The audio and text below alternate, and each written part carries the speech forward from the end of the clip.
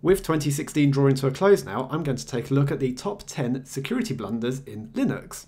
And there's been quite a few, but these are 10 of my favourite ones.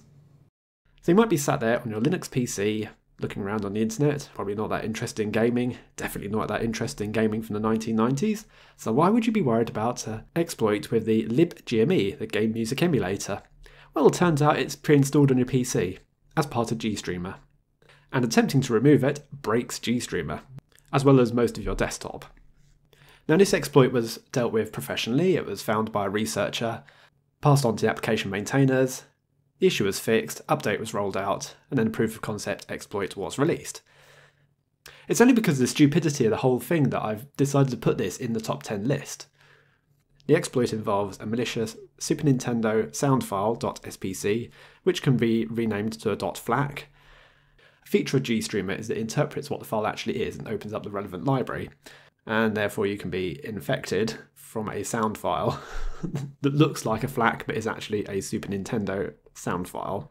Great. In ninth place, the Linux Mint website was hacked and the link for downloading the ISO file was diverted to a malicious site. And this alternative file came preloaded with nice malware. Oh, great. Fortunately, the issue was spotted within a few days, and the website was cleaned up and the link corrected. In 8th place, the Ubuntu forums were hacked for a second time, and the details of nearly 2 million users were released. Of course, it pales into insignificance against the Yahoo, LinkedIn and MySpace data breaches which occurred this year. Turns out the Canonical team were a bit behind on patching the updates for the forum software, and a SQL injection was used. Yes, a SQL injection from the 1990s was used to extract all the information.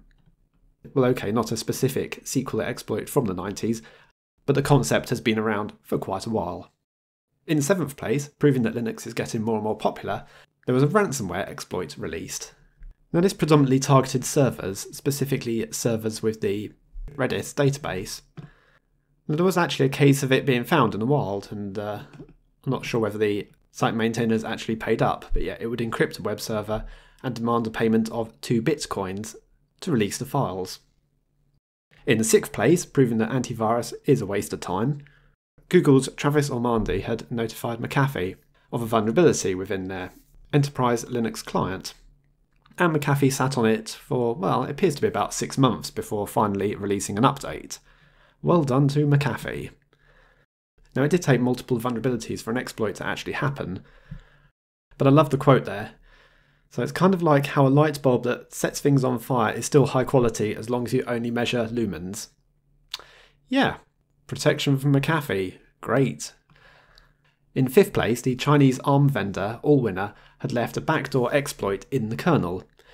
All it needed was the text root my device and it would allow root access. Well done there, marvellous. So the backdoor code may have inadvertently been left in the kernel after developers completed debugging, but the company has been less than transparent about it. So the code is mainly used in Android tablets, set-top boxes, ARM-based PCs, and also the Orange Pi and Banana Pi micro PCs. In 4th place, I get to poke fun at antivirus checkers yet again, with Symantec this time around, and it was Google's Travis Ormandy who also discovered this exploit. This one is even simpler than the McAfee exploit because all you need to do is just email a file to a victim for the exploit to work. Now I didn't say anything about opening it, I just said email the file. So if you use an early version of a compression tool to squeeze executables, you can trigger a memory buffer overflow that gives you root level control over a system. The kickers are that it is both easy to launch the exploit and particularly vicious. In most cases, as Symantec is intercepting system input and output, you only need to email the file. The victim doesn't even need to read the email. Just the act of AV scanning is a trigger. Or send a web link to wreck someone's day.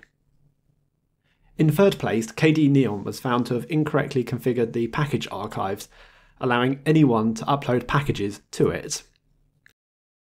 And their recommended solution?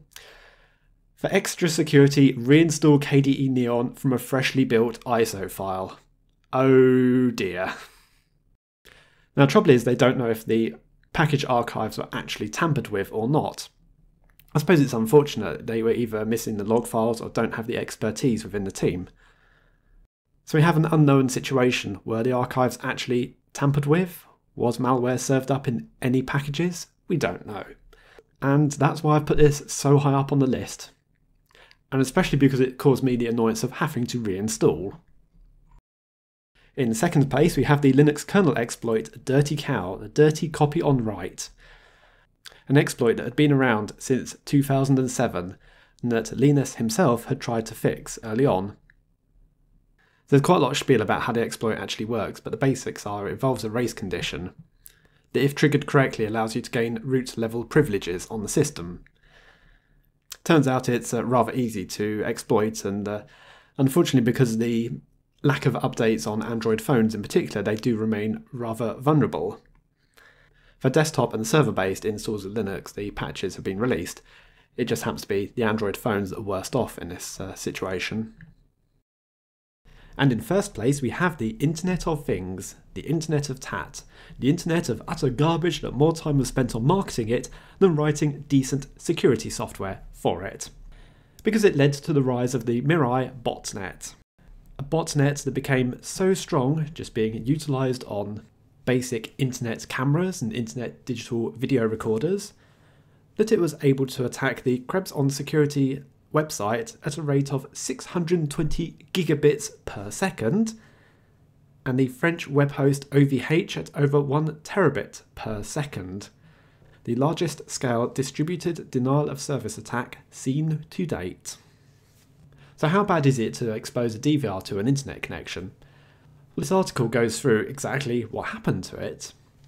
So the initial concern was how long would it take for the device to be attacked, and the sad part is it didn't have to wait long.